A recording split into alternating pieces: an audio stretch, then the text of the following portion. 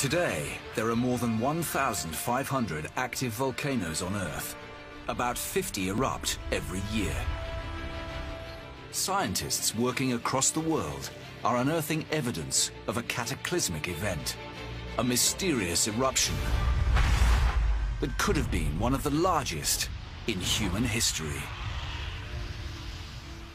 Here, in the heart of London, in the 1990s, archaeologists uncovered a surprise. They happened upon a series of mass graves on the edges of the burial ground. Over 4,000 men, women, and children packed into large pits. So what killed so many people? And why were they all buried together? The true cause was that somewhere on the planet, in 1257, a volcano exploded and blasted its contents, including poisonous gas and ash, high into the atmosphere, where it dimmed the sun for months, if not years. Mount Barujari is the part of the volcanic system that is still active. It's far too small to be the source of the mystery eruption. But the caldera it sits in is large enough to have been created during a much more powerful eruption. Called the Babad Lombok, this text is a rare account of Lombok's history. And hidden in this document is a remarkable account that historians have dated to the 13th century. Gunung Rinjani longsor dan Gunung Samalas runtuh. It describes a huge volcanic eruption that occurred in Lombok.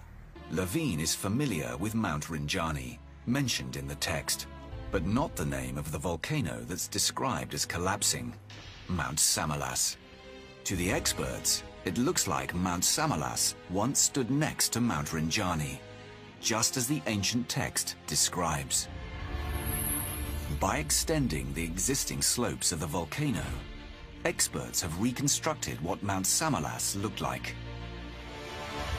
In a magma chamber far beneath the volcano, the pressure rose and finally cracked open the rock above.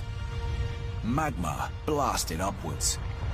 As this chamber emptied, it became unstable. The roof of the partially empty chamber then cracked under the weight. The entire top of the volcano caved in.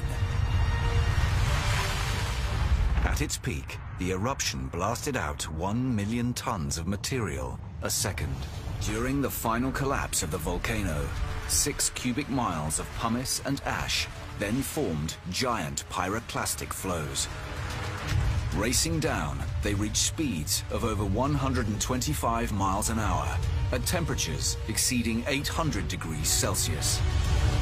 The vast volcanic cloud started to envelop the entire world.